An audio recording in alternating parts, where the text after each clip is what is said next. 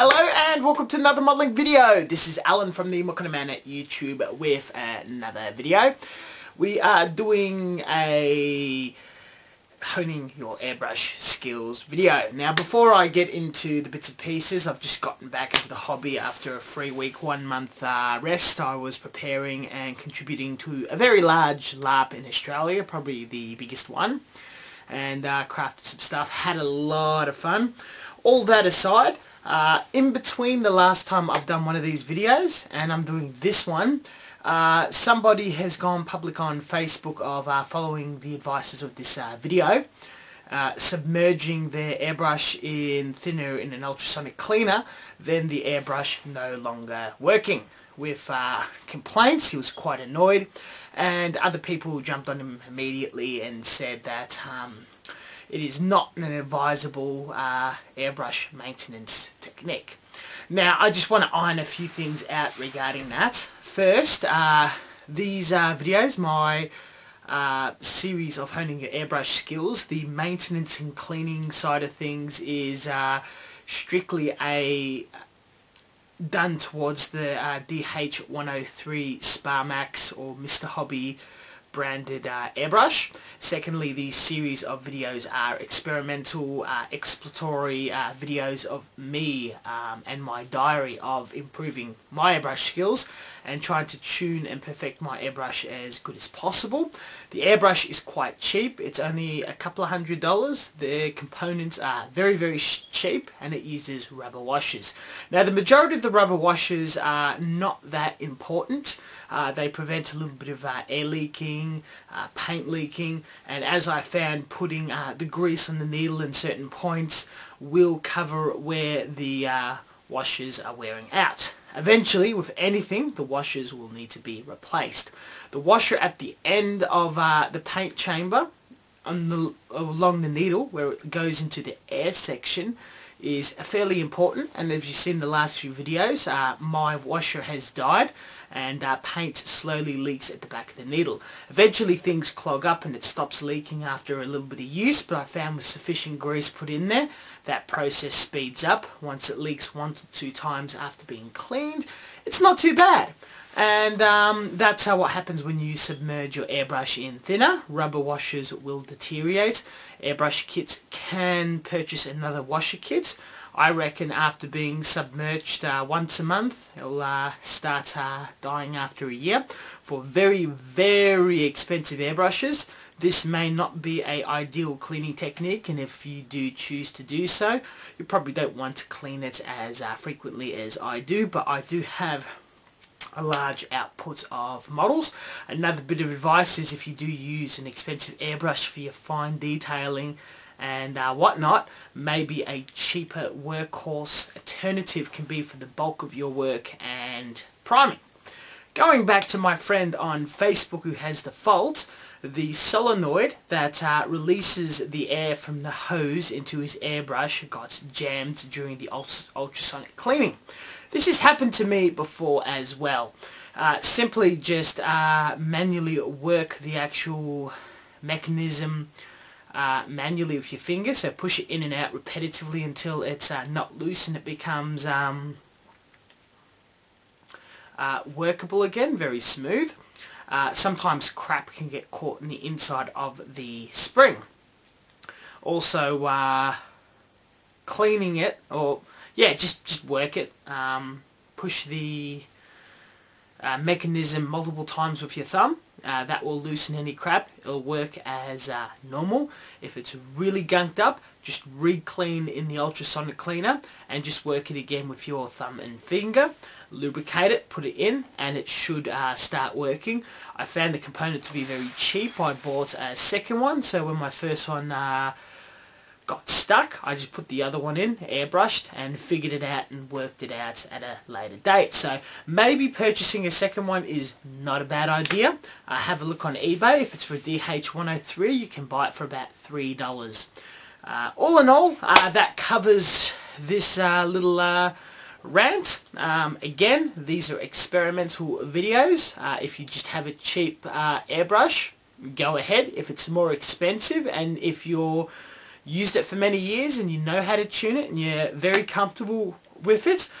Maybe those elements of the video of submerging the whole airbrush is not for you, but other techniques such as putting cements down the nozzle, or practicing drawing lines, or some of the spraying techniques, that may be appropriate for you. This is just everything I do, and you can actually use the video and all of my content a bit like a buffet. You can take a little bit here, take a little bit there, ignore something else that you don't quite like. The more advanced of a modeler you are, that's at the stage you're responsible enough to say, that's for me, I want to do that, no, I don't like that. I may even voice to say it's not for me, or these are my complaints, but for other people, allow them to do it. Allow people to experiment. It sometimes comes out a bit harsh or a bit rude where you outright flat say that an idea, a concept is stupid, or it is absolutely inappropriate. Instead, just enter it a bit more diplomatically, saying, don't like it, why? All in all, that's it. Let's get straight into the video.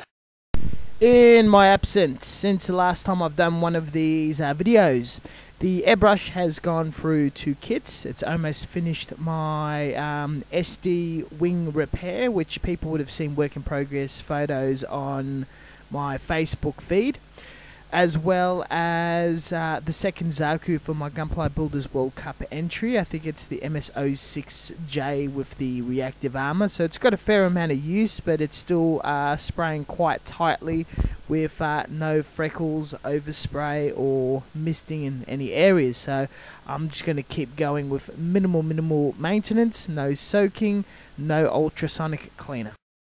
So the first bit of maintenance I did, I removed the nozzle, the crown tip, and I pushed the rear end of my needle all the way through. I found this massive clump of lint, hair and shit that you see at the end of my pinky. Now, it does seem very small, but to an airbrush needle that's 0.3 millimeters, it's quite devastating and has caused a lot of clogging, which resulted in the PSI being turned up. I also rinsed thinner a few times, backwashed and sprayed it out, wiped all the components down. Maintenance component over, straight into the painting. I'll be painting 3 components throughout this quite lengthy video. Going to be quite generous and do a lot of content, as this video has not been, or the series of this video has not been created in a little while, and since most of it's maintenance orientated, now it's going to be painting orientated for this issue. The first piece I'll be painting is a rifle, and it's going to be metallic. The base colour being buffable gunmetal by Model Masters lacquer. Now, in each section I'm going to be painting and segments. I'm going to show how I prepare the bottle, open it, stir it, pour the contents into the airbrush, thin it or not thin it. This is pre-thin, so this does not need thinning. I'll be using Alclads as well. And general application. You can see at this point I'm in front of my extractor booth. I've got my mask on. I'm being very conscious of my health. Most paint vapors are dangerous to breathe in. PSI set to 15 or less, and I'm ever so lightly just dusting on 10 centimeters away from the airbrush and slowly colouring it in by releasing as minimal paint as possible at a low PSI. Sheerly dusting it on. It'll need to be turned around and sprayed multiple times until the colour is quite solid, and as we can see in the finished model, we've just got a flat painted metallic gun. Normally with a lot of people, just colouring in a piece is good enough. You'll panel line, you'll ink it, but I'm going to do a fair amount of shading, weathering, give it some light, give it some jazz. Instead of just being a solid colour, we're going to think about where the shadows are hitting, where rust might or soot might develop, and where the light is hitting it. The first thing I'm going to do is the most ultralight colour, Alclad polished aluminium, pre-thinned, shake the bottle, pour in, and with just a very tight edge, practicing a few lines, I'm just going to paint a ring around, a solid ring around the base, pull back and just dust a tiny bit to give the higher end of the barrel a lighter colour than the bottom end of the gunmetal. Now we've got two tones, and the gun, besides from the rest of the model, will be a lot more interesting to look at. Just a little hint, a little note about Alclad, very expensive. You don't want to waste a drop. Apply straight into your airbrush. Extra clean, you do not want any contamination when you pour back in the bottle. And also the plastic lid is absolute crap on the glass bottles. Make sure you clean the rim of the thread thoroughly before you screw back. Over time it will crack, your lid will damage, you've got nowhere else to store the Alclad. This has happened once, so just be very vigilant with cleaning the cap of your Alclad paints. Now the finished result looks a tad silly. You just got a silver ring around a very dark barrel, but this is a place for the eyes to be drawn. Now we're going to focus on a bit of dust 3-hand weathering. And I've got an Alclad paint, or you could buy a Model Master metallic jet exhaust. This is a very dark rust matte metallic colour, and it looks beautiful when you just edge pieces. Same goes, shake up the bottle, apply straight into the cup of the airbrush using a skewer. Be careful of the thread, and when you'll notice when we are spraying it, just ever so small lines, like when we're practicing the lines, shading on in little ends, like the end of the barrel, some of the ends where there's exposed parts or spinning parts, which will give darkened recesses or creases around the barrel. Gives it more of an interesting piece to look at. Again, just absolutely one of my most favourite Alclad metallic paints of all time. Can be used for dusting or weathering or shading any metal, be it your coppers, your silvers, or your very dark irons or gun metals. Definitely worth something to play with, as it's always a popular method within my style of painting in the past 2 years. Now we've got all the initial metallic painting done, and it's time for some shading. And just using standard Mr. Hobby Black, this is just normal lacquer paint, and going back to normal thinning ratios where we're not using pre-thinned metallizers and buffable paints.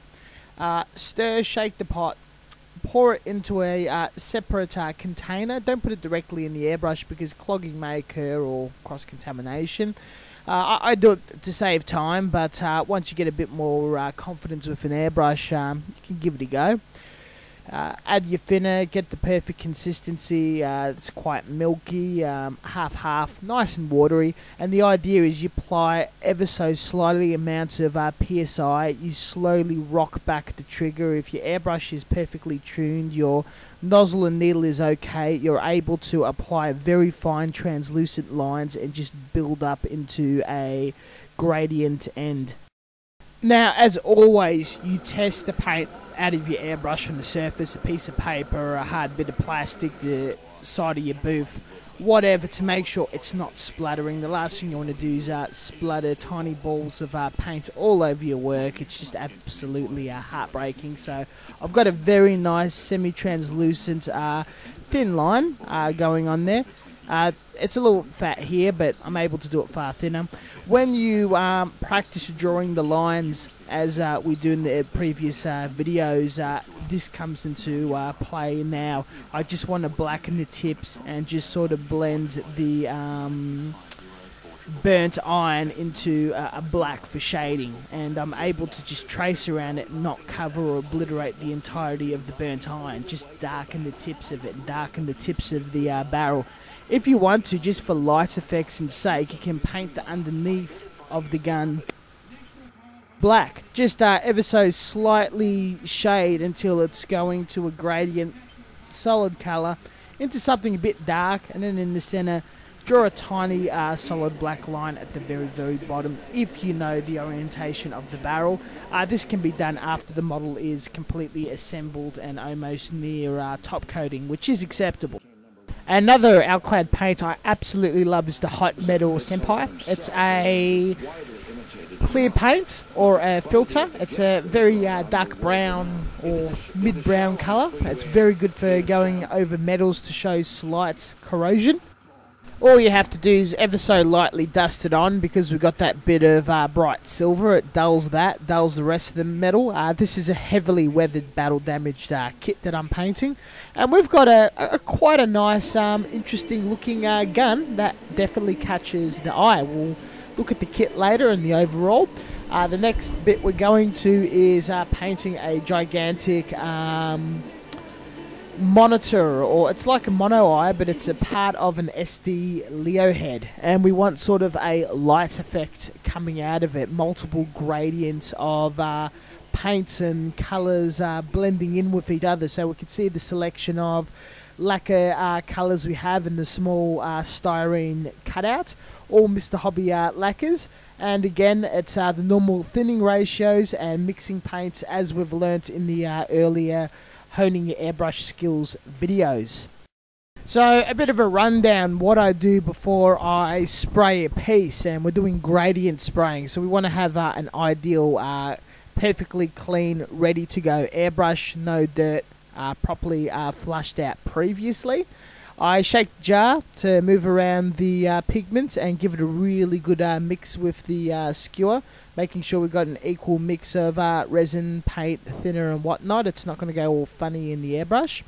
Pour it in a small tin or separate container, and roughly 2 part paint to 1 part thinner, or half thinner and paint. Mix it thoroughly, add to the airbrush, avoiding cross-contamination, and when the airbrush is full of air, plug the end of the nozzle and use the bubble jet technique of pulling back the trigger, pushing down the air, and internally mixing the paint and thinner throughout your airbrush. As always, we test the paint on a solid object as if we're going to paint a model, and we can actually paint the model.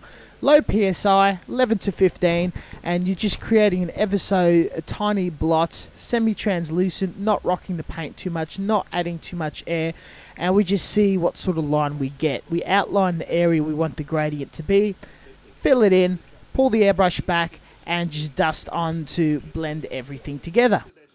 Now, the effect I'm trying to achieve is a blending of light colours. So we've got red, the darkest, going into orange and yellow, and it just looks pretty good when you see the 3 caps together in how the colours blend. And when you gradient blend them with the airbrush, should come out fairly amazing as long as everything's clean, running perfectly, and no mistakes occur as we are freehanding. The second colour I'm using is orange. I've thoroughly am cleaning out the airbrush, and I'm preparing for a colour swap, which we will be demonstrating about now. Lacquers are pretty safe with thinner, as you can just dry them out, so I always add my paint back in the jar. Some Puritans do not do this and just throw the wasted paint out. Once the paint is removed, I do an initial swab of the whole cup with a fresh piece of toilet paper or tissue. And with a second piece of tissue that is dipped in lacquer thinner, the same corresponding thinner as the paint, and re-wipe to clean out the entirety of the cup. Now, the bottom part of the reservoir going across the needle through the nozzle and outwards is still dirty. Afterwards, crank up the PSI and just blast anything that's left in your airbrush out, including some remnant thinner. Pull the needle out, ever so careful, do not damage the tip. Wipe it with thinner from the base near the tip. You don't actually have to wipe the tip itself.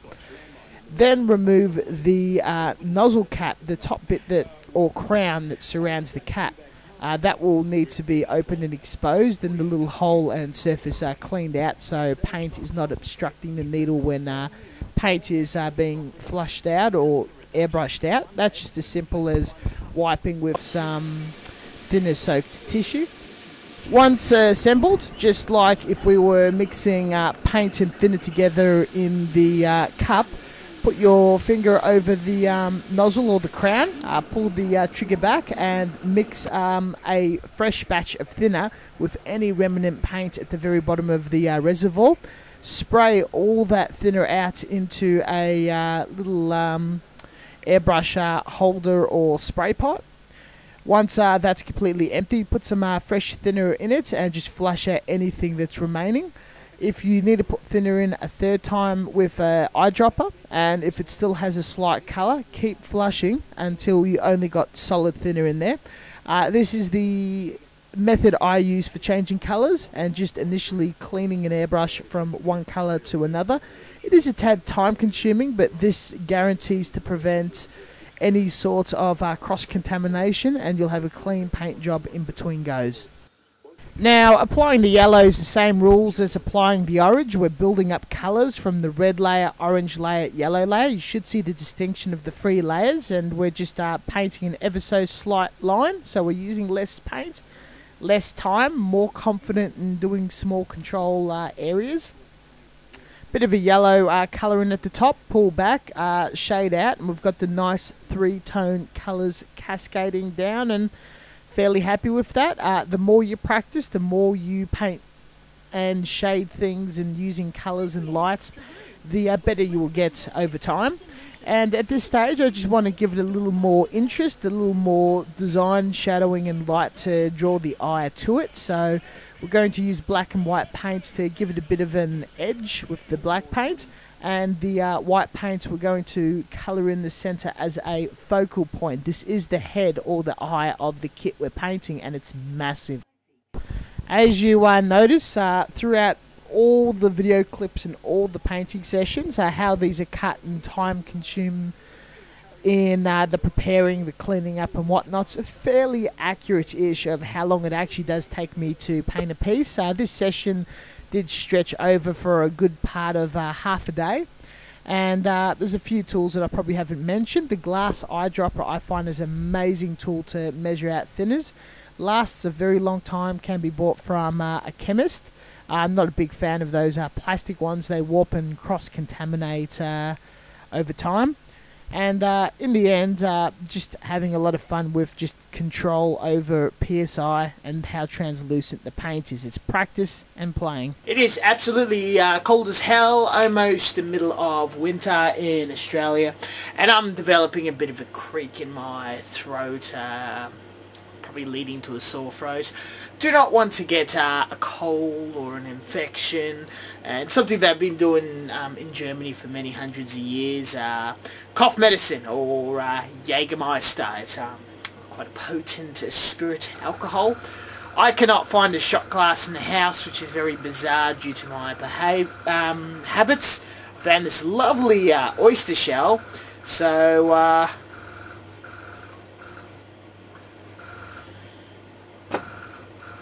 cheers to good health. Oh yeah, good stuff. In the end, with the camera mono eye piece for the SD Leo head, I'm very happy how that turned out. That was just how I visualized and wanted to paint something as I went along, and designed it just on the fly just to see what it looks like. And I just mostly wanted to focus on making a focal point.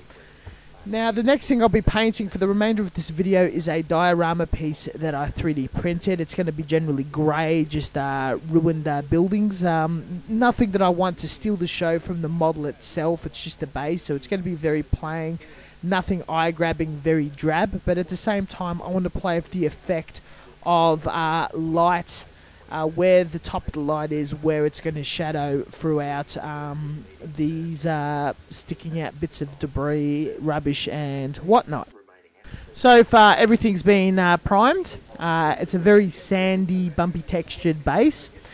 I added a layer of Mr. Surface of 1500 black throughout every nook and cranny. Since there's a lot of hidden detail and whatnot, the model had to be sprayed multiple times to make sure there wasn't a small pocket or debris or something that hasn't had paint throughout it, because if there's a bit of a white spot or a natural colour spot from the original model, will be spoilt if it was seen from an angle that one would not normally look at, or the paint would get captured. So it's all black, and the first thing I do is use a very dark colour, German grey, and I'm generally colouring all the flat surfaces solidly in that colour and dusting it on from behind and every which way direction. It's very dark and it's hard to be noticed from the black paint. Now we have 4 tones of grey going to a near off-white. The next one is a fairly noticeable grey. We're being a bit more focused. We're picking up the model and we're actually colouring in the entirety of the front face that's definitely facing out, that we want the eye to definitely capture, and dusting just in between the frames of the window on the side. Also the follow through debris in between the windows at the very bottom. We're not really applying any paint on the underneath side or too much on the extreme sides, because we want the German grey and the black to pop out. You notice as we go lighter and lighter, the paint is concentrated more in the center of the solid blocks or surfaces, not so much being applied at all on the sides or the rear, just ever so lightly dusted from afar, and the final colours are only applied at the bottom of the surfaces, so you still got the medium greys coming out in the middle, and then just slowly going to where the light's just reflecting, or it's at its absolute lightest, or where the majority of the light source is hitting that point. And then as you're going around detail and blocks and whatnot, it just gets darker and darker, just naturally painting, dusting on, weathering on shadows, just to give little bits of detail that are there or otherwise not there, definition, without dry brushing, without inking, without anything like that, just for maximum interest, maximum definition. All it is just playing with a tight controlled point that we're practicing in our lines, and the rest is just pulling back and dusting. Following general maintenance and tuning tips with your airbrush and being very confident in its control, this is all very easy to do. It just takes trial and error and actually giving it a go. Now, of course, this is the finished result, and I'm very happy how this has come out. It definitely looks quite dramatic.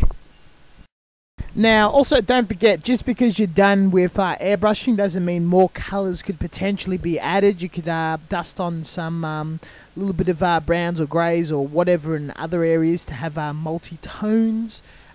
Just because we're 100% done with airbrushing doesn't mean we can hit it with a paintbrush and do some dry brushing, some inking, some weathering, dry brushing edges, whatever. But at this stage, all I'm going to do is some ever so light dry brushing, and mostly a sludge washer black to capture all of the little pebbles and rocks and the sand texture and all the grooves in the building ledges and window frames, to give it definitely a slightly darker look, and all the detail is present from afar. The pole sticking out, which will support the model, was also gradient airbrushing, which was described with the Leo giant squarish mono eye, you know, the red, orange, yellow work. This is example with black, white and grey. So after I've done all my painting, my half-assed maintenance, my talking, my diorama, everything, as always, every time I do a honing your airbrush video, I feel it is important to practice drawing lines. We're still going back to my original goal of trying to get lines as neat and thin as a HP pencil line. At first I thought it was completely impossible, and these were just half-assed, and they're getting skinnier and straighter. And at first that was slightly splattery, and even though they are still kind of splattery until the end, I'm using a shit mix of paint, it gets fairly neat. And I did a couple of passes on the tank, so we can't just say, you know, the paper's porous. The lines are thin. The lines are also pretty thin on the tank here too, so the practice is definitely paying off. I still do just an A4 sheet of a few lines, and even though they're not straight at all, I'm absolutely rubbish at making them straight. They're probably straighter than I did it about a year or so ago. I'm going to just keep working at it, one A4 sheet, once a month, every time I do this video. And you can see I need to do some maintenance on the airbrush. The needle is either slightly off, or the nozzle's ever so slightly loose to get these little comet tails, but you know, it's neither here nor there. I'm not, you know, doing tattooing or anything, but it is a cheap airbrush with issues. So all in all, bit of practice, drew some neat lines, pretty happy, gonna keep at it. Now, it's not all fun in paradise. Even though we've covered the painting elements, I'm having trouble with my compressor. I've had this Delta compressor for about 4 or 5 years. I think this compressor is aging, it's starting to break down. I found it to be quite an amazing tool. It's very easy to control the airflow, the tank's great, the water trap is great. I get very little problems out of it, but now when the tank completely fills up, besides the odd leak that's happening here and there that I have to fix with Teflon tape, the when it's supposed to cut out from the pressure switch or the micro switch, the actual motor itself starts to splutter and jump, and it's not constantly running. You can hear skips in it, or it runs a bit, then stops, then starts, and stops intermittently. So I think it's getting a bit old, and it might be at a stage where it might be breaking down. I'm going to see how long I could stretch the life out of it. You're going to hear some audio files of it malfunctioning, and what I do when I hear it starting to clip and skip is I turn it off, drain some air, turn it back on, and it's absolutely fine. I also find the main body, or the piston head part where the heat sinks are, is really overheating bad. I don't know if it's actually from my unusual use. I do go on stints of airbrushing for many hours, leaving it on. There's been a couple of times I've left it on overnight by mistake. I probably have not taken the best of care of it, and definitely pump out more than the usual amount of models as a modeler. So as a casual modeler, this is probably the equivalent of 10 years out of use. But if I do get a different compressor, and if this does break down, expect a new model and maybe a new compressor review.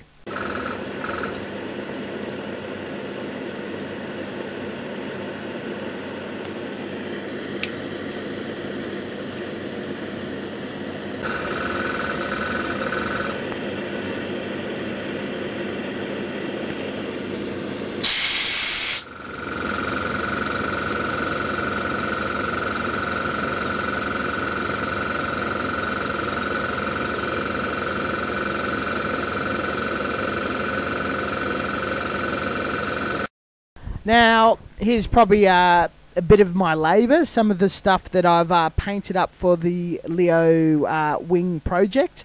A gun, a bell thruster. I've covered a video a while ago how to paint and realistically weather and do up bell thrusters to be very interesting. This is just another example, though this one was quite massive, so I could play with more colours. So you got the silver going into bronze. The gun I'm insanely happy with. I think it's one of the most interesting guns I've painted in a long time. This kit has more guns and rifles, and I've sort of done very similar style of shading, weathering, and the band of silver in multiple places, which you will see from the kit review in a couple of weeks' time.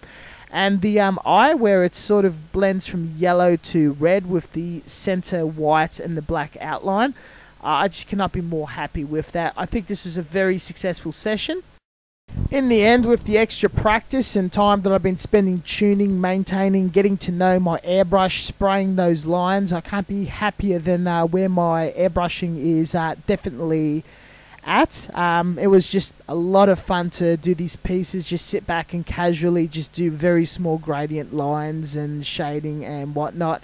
It all goes down to getting close, colouring something in, pulling back, and just dusting on, with all the tips that I've been passing on from all the previous videos and demonstrating them in this very video.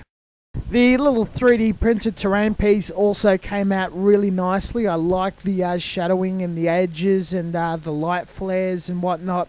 A bit dramatized or dramatic for, let's say, something if it was meant to be a realistic military project. So this is very sci-fi, flashy, but good fun. I'm more than happy at what I've definitely got out of it. Not too hard at all. I reckon everyone who's playing at home can have a go at doing this sort of stuff and just having fun with what you do, and realistically, I just looked at a piece and thought it would be cool to paint it in that way, and where my painting style is right now, I just went for it and produced something that just seems to be sort of interesting. Thank you very much for watching. As always, until next time, this was an insanely long video, but hopefully we'll get back to habits and regular programming with honing your airbrush skills series of videos. We will be documenting and covering maintenance as we always do, especially new tricks and what condition the airbrush is going after going through that regime over a long period of time and problems. But we're going to be mostly focusing on painting and painting techniques on current projects that I'm working on. If anyone has any suggestions, want to see something, always leave a comment in the comment section. I am very active in checking those. If you have any questions, they're always actively answered. And don't forget to have a look at Facebook, where our work is also being constantly put up there as well on the Makona Man. Again, thank you very much, guys, and peace out.